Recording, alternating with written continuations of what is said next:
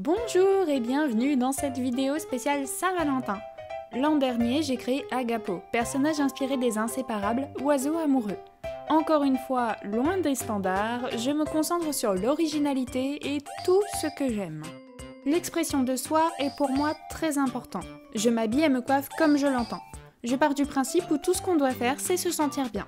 Je peux porter du sombre, comme des couleurs, parfois pastel, parfois flashy, licorne, greneux, paillettes, bref, tout ce qui me fait du bien. Du coup, j'ai décidé de créer un dieu de la mort pastel, un peu style Decora Kei. J'ai choisi le modèle Twyla, qui n'a pas de genre marqué comme les autres Monster High. Comme ça, je peux vraiment créer un style différent et original. Puis sa couleur de peau fonctionne très bien avec le style que je souhaite lui donner. Je commence par réaliser un reroot, puis je coupe les cheveux pour donner un effet dégradé, long en dessous et court au-dessus.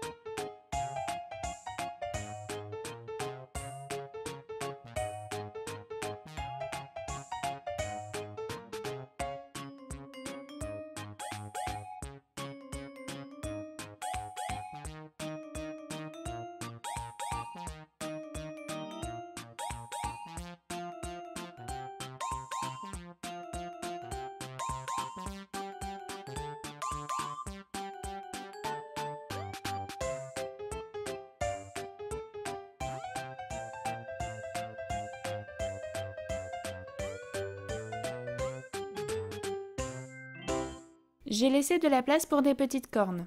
Je les fabrique avec du fil de fer et de la colle chaude.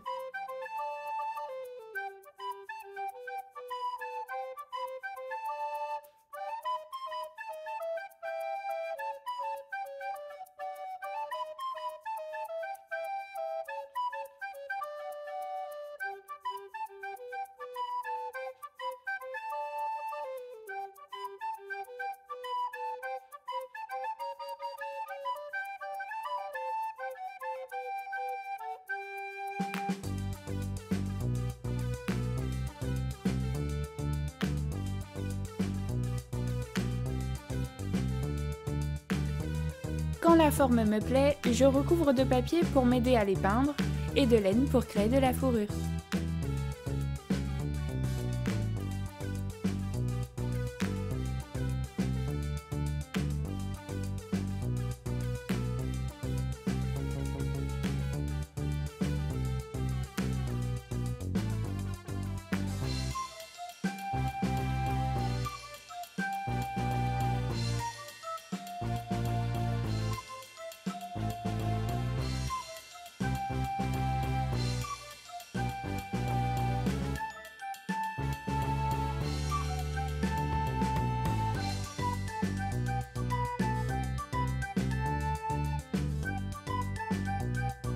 Pour sa tenue, je décide d'utiliser le tissu éponge que j'ai récupéré dans mon colis unboxing du swap de Retrodol et un tissu tout mignon avec des arcs-en-ciel.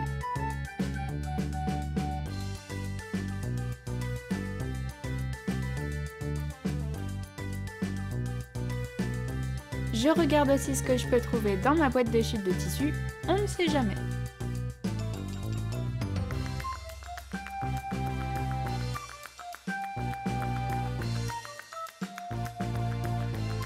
Je modifie le top de Viperine en y ajoutant un petit cœur d'une chute de tissu.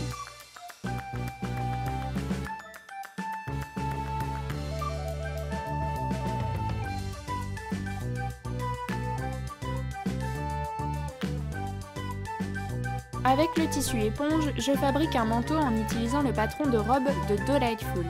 Je suis obligée de le coudre à la main car il est très fragile. Aussi, je suis obligée de faire un maximum de finition pour éviter que le manteau ne se désagrège sur les bords.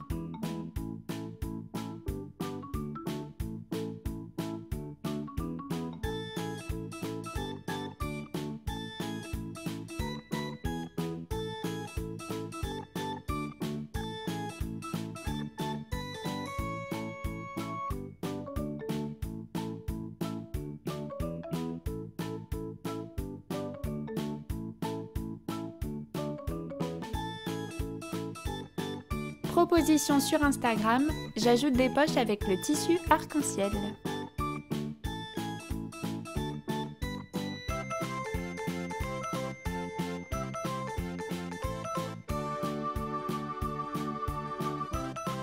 Quelques petits détails plus tard, et le voilà fini.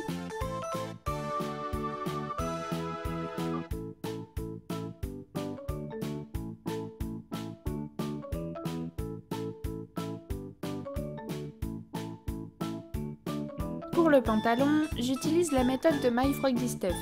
J'ajoute du tissu élastique et je crée une forme légèrement évasée comme un sarouel.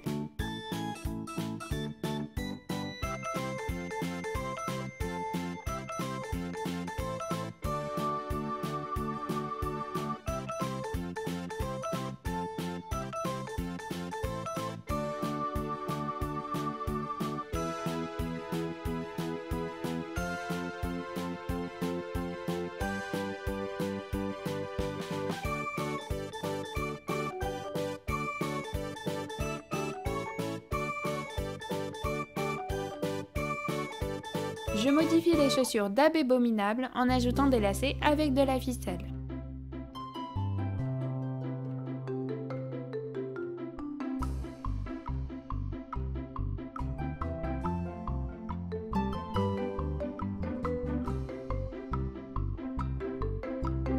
Je martyrise une petite licorne pour récupérer ses ailes que j'ajoute à la chaussure en créant une entaille.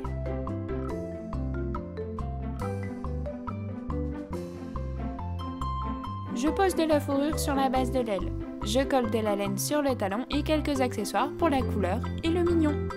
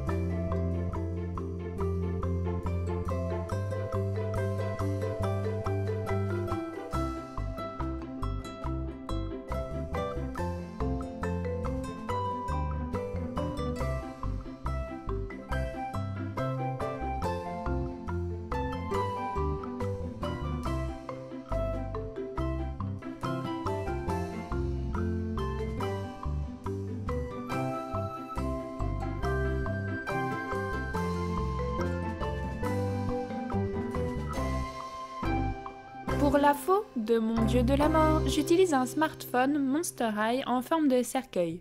Parfait. Et je lui crée une coque avec de la colle chaude.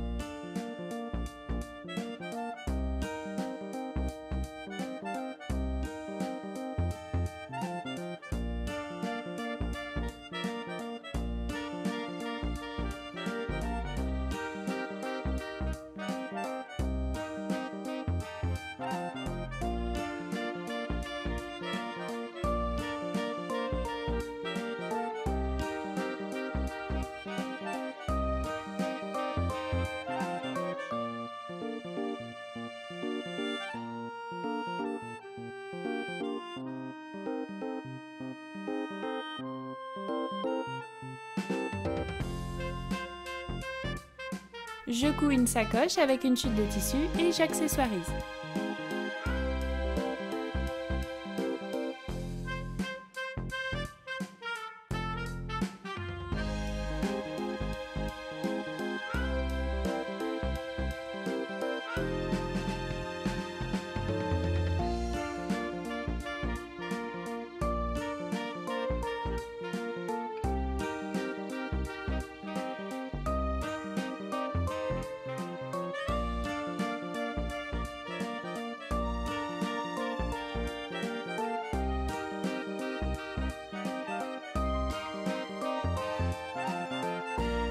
Je lui fabrique un petit collier avec un bracelet Monster High et du ruban, un peu comme celui que je porte sur cette photo.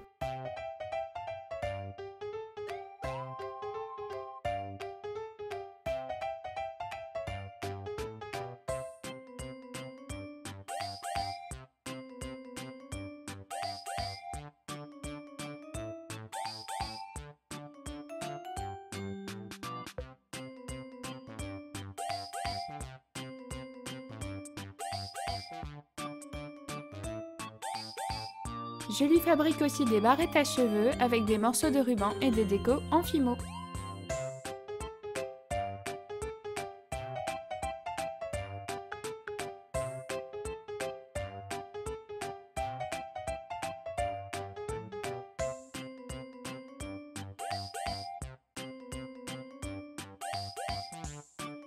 Pour le socle, je fais tout simple. Pour le dessous, je choisis un tissu adhésif et pour le dessus, je reprends un morceau de tissu éponge comme pour créer de la moquette.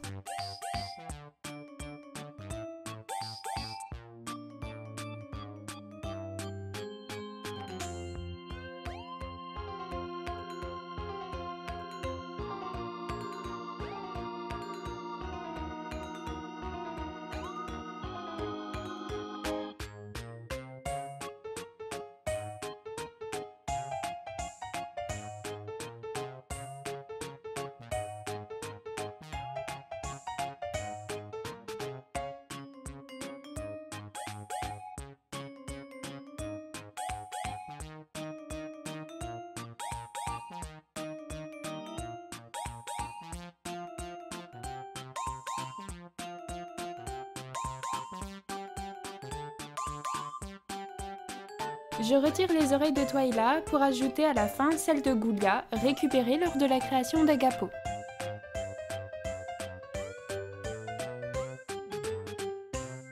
Je commence par dessiner ses traits au crayon, puis j'ajoute le fard et les ombres au pastel.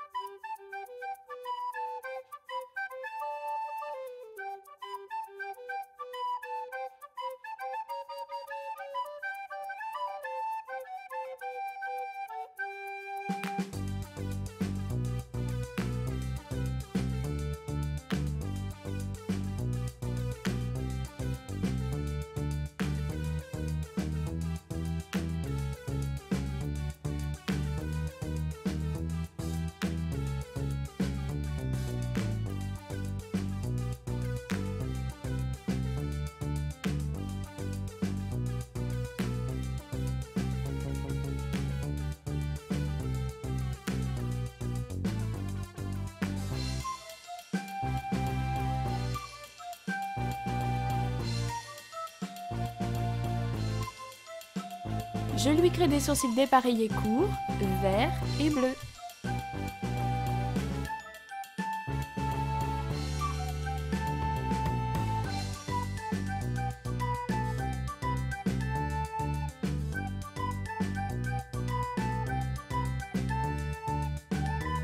Je crée un mélange de rose, violet et blanc pour sa petite bouche gourmande.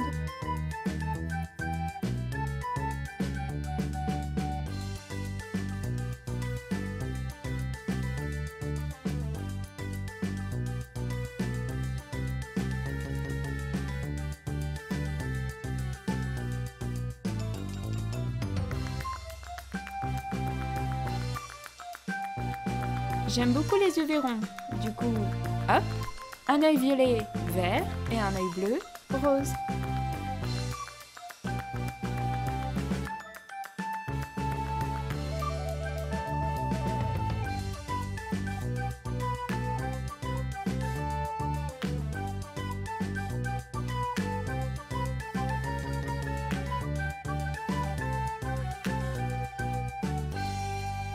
J'ajoute du pastel rose pour intensifier la jolie teinte de sa peau et aussi des taches de rousseur rose et blanche.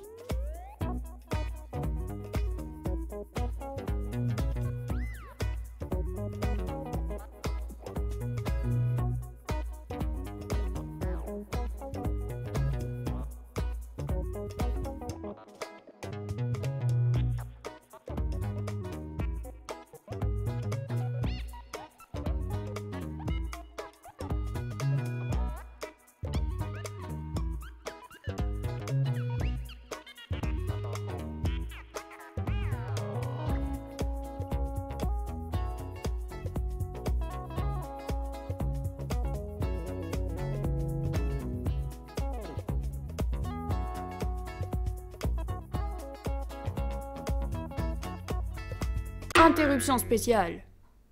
Après séchage du MSC, j'ai souhaité coller les oreilles de Goulia sur mon personnage et rien ne s'est passé comme prévu. D'abord, le petit clou n'a pas tenu. Ensuite, la colle n'a pas tenu. À force d'insister et ne pouvant pas acheter du matériel supplémentaire, je me suis dit qu'il était mieux de changer d'idée. Zut! Du coup, Twyla n'a plus d'oreilles. Je décide d'abord de fixer de la fourrure comme sur ses cornes.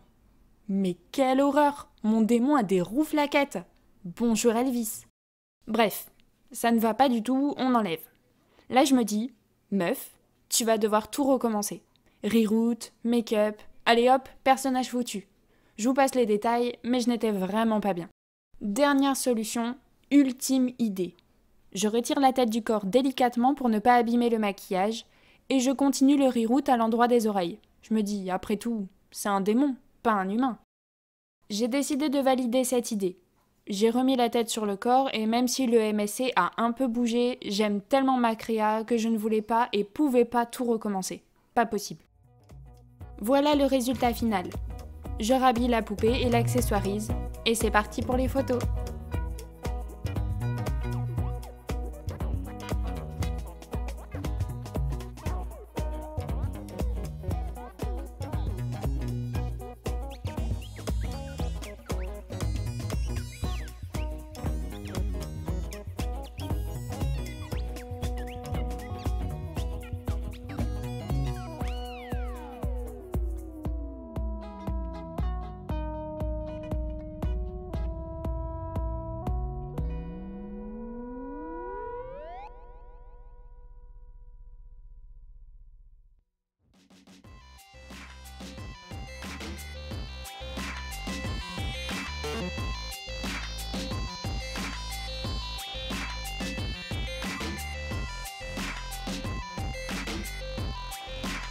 Limbeo est un dieu de la mort.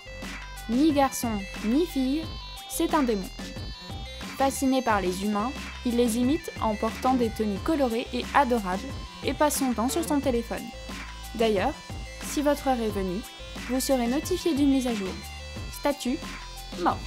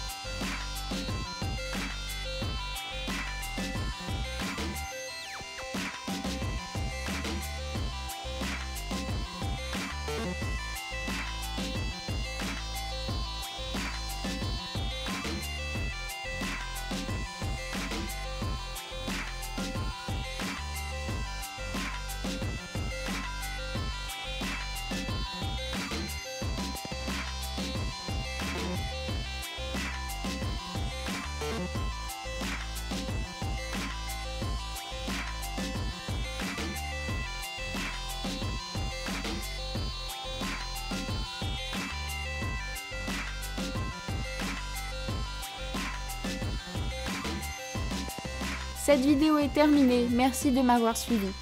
Je ne sais pas trop comment vous allez accueillir cette créature et mes choix.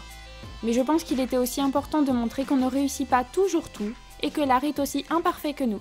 À bientôt les petits! Salut!